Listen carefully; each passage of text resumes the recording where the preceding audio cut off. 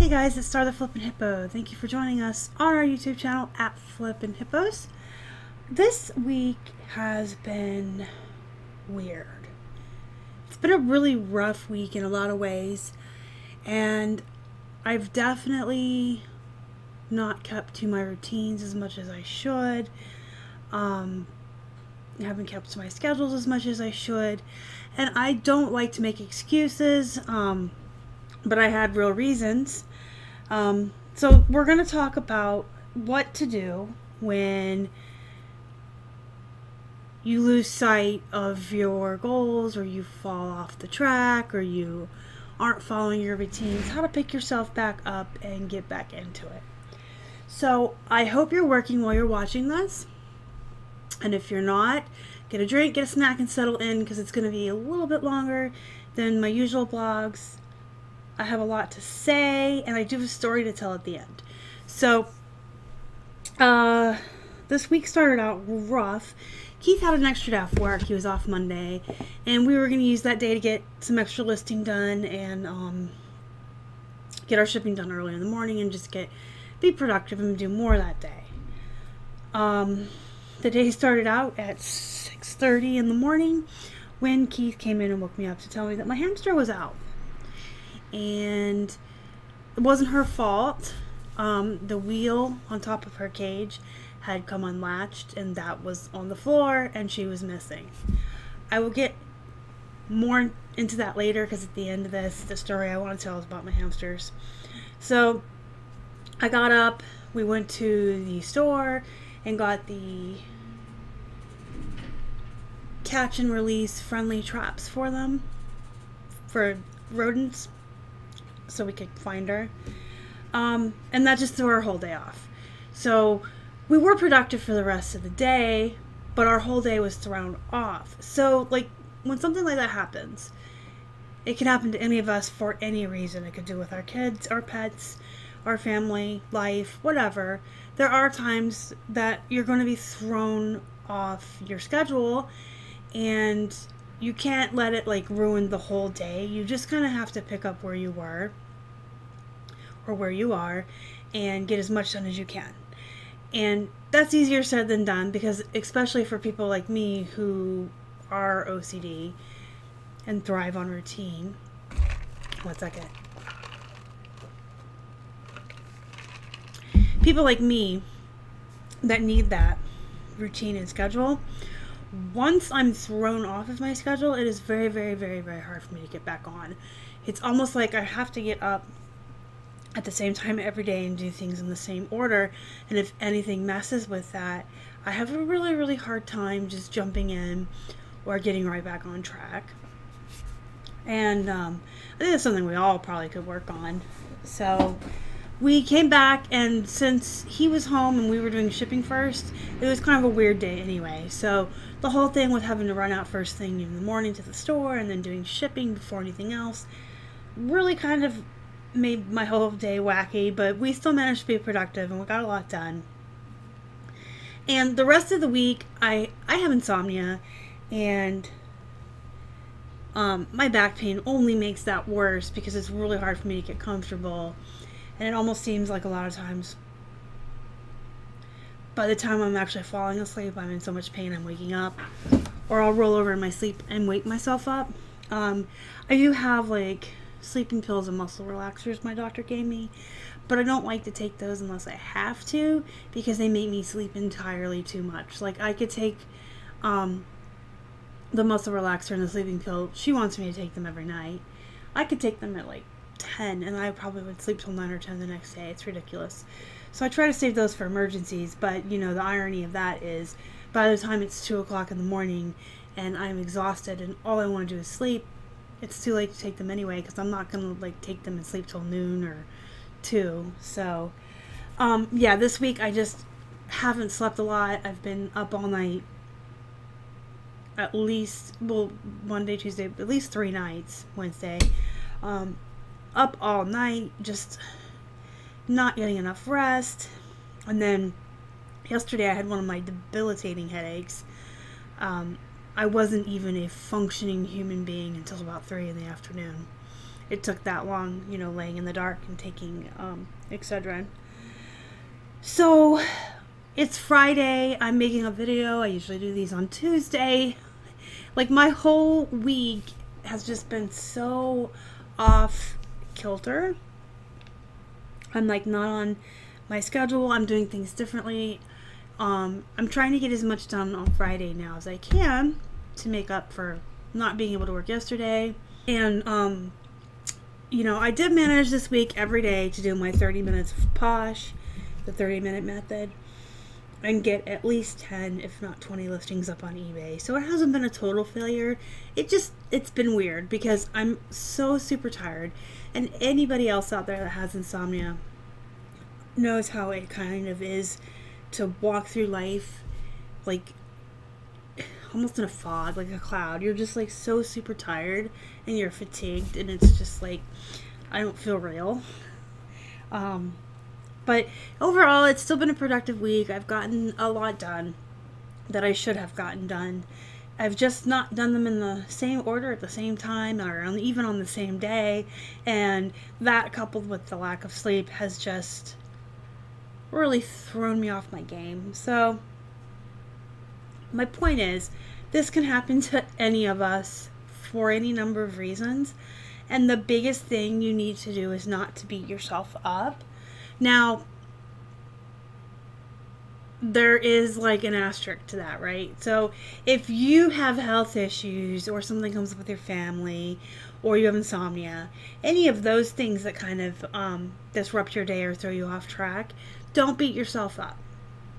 But if you are purposely staying up all night, binge watching Netflix, or reading a book, or going out with your friends and staying out too late, and that's affecting your work, I would still say don't beat yourself up too badly, but that's when you really need to have a stern talking to with yourself.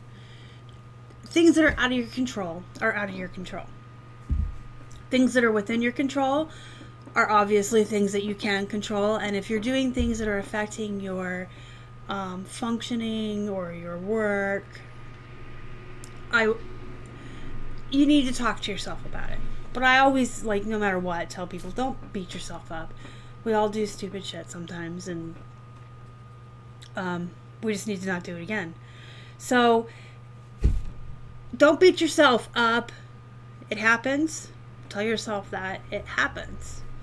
Life happens. Health issues happen. And just get up, brush yourself off, and get right back on track. However you have to do it. If, let's say you woke up and you didn't feel good, but you're starting to feel better by 1 o'clock in the afternoon, kind of like I did yesterday with my migraine, you can just jump right into your schedule where you would normally be at 1. You can reassess your day and prioritize your tasks and make sure you get done what's most important, and maybe have to learn to let go of some things.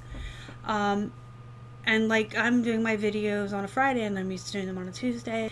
Get up, brush yourself off, and jump right back into it. However you have to do it to make yourself productive and it work for you. Whether you just jump into your schedule where you would be, prioritize your tasks and get done what needs, or, you know, throughout the rest of the week, maybe you're sick on Monday, so you have to spread Monday's things out the rest of the week to make sure they get done. However you have to do it. But things will happen in life. They just will. It's life. I mean, what is that expression? Life is what happens while you're busy making plans. Things are always going to happen. You'll just have to learn how to roll with it. Roll with the punches and get yourself back on track. And don't be too hard on yourselves, guys.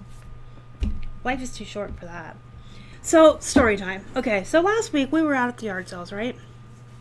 And I knew that I needed to go out and get some bedding and some food for MC Hamster.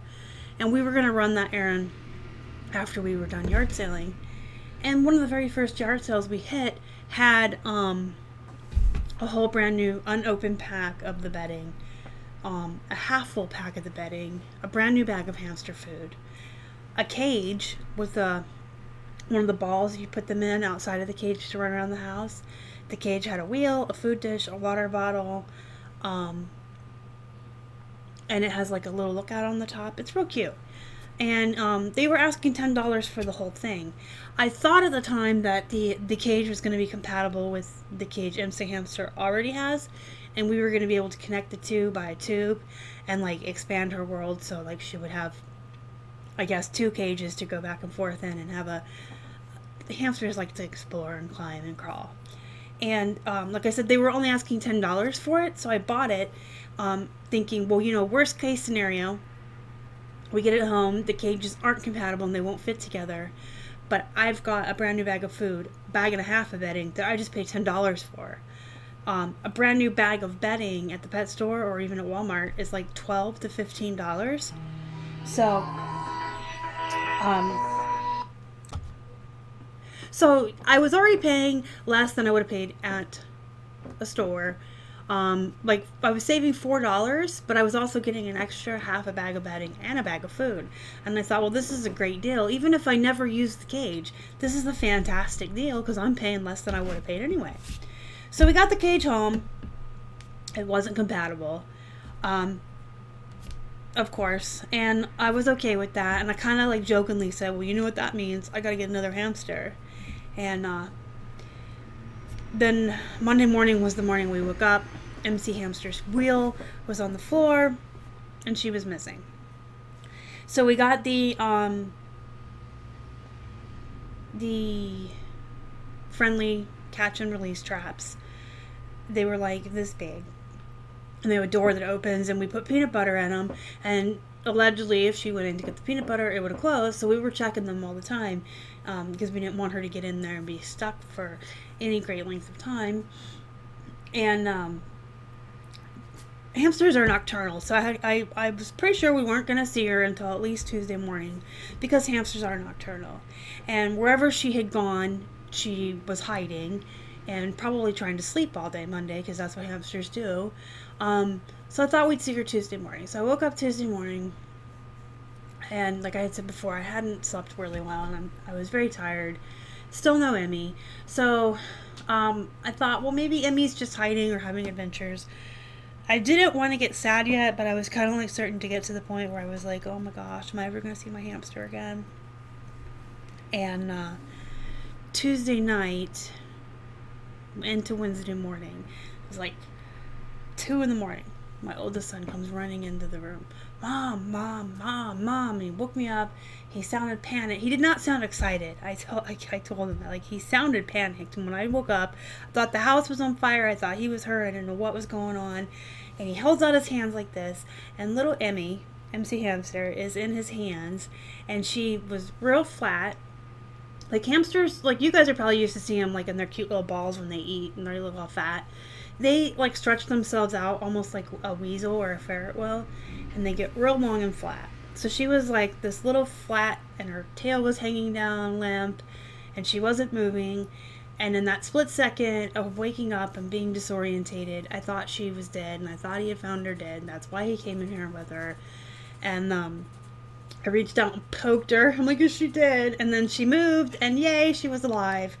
So we put her in the new cage because we didn't want to put her right back into the cage where the wheel had come off of the top. We put her in the new cage, and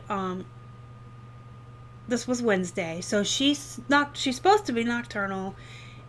She stayed up all day Wednesday, just kind of hanging out in this new cage, and she wasn't sleeping.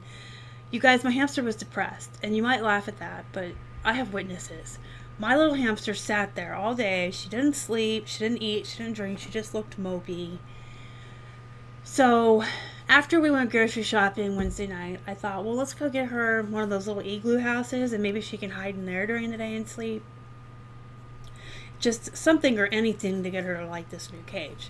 So we go into the pet store, and I was just going to look at the hamsters, guys. I swear to God, I was just going to look. I was going to look at the hamsters that are like her.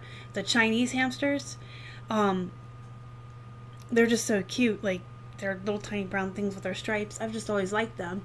So I go over to where the Chinese hamsters are supposed to be and moved around some bedding.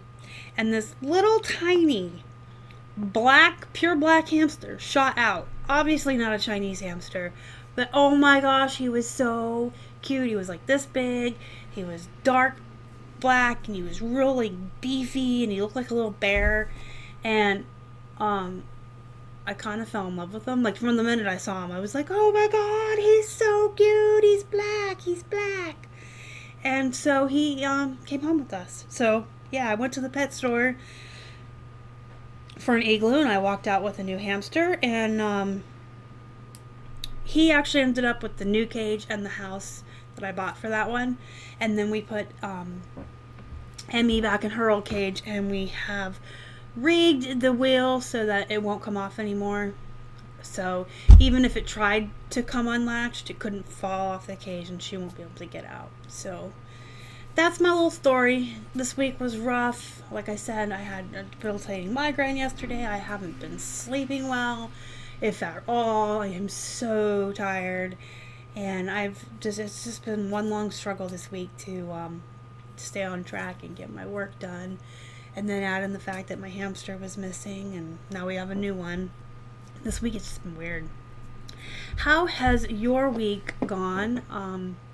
And what do you guys do when things happen in life that throw you off track? How do you guys get back on track? How do you get back into your schedule? What do you do when you have to take a day off because you don't feel good? Let me know all that down below in the comments. And if you would smash the like button, I would really appreciate it. And if you haven't already and you would like to, please subscribe to our channel and help us feed a hungry hippo. You can find us on Instagram, Facebook, and Twitter. We are at Flippin Hippos. Until next time, you guys have a good night.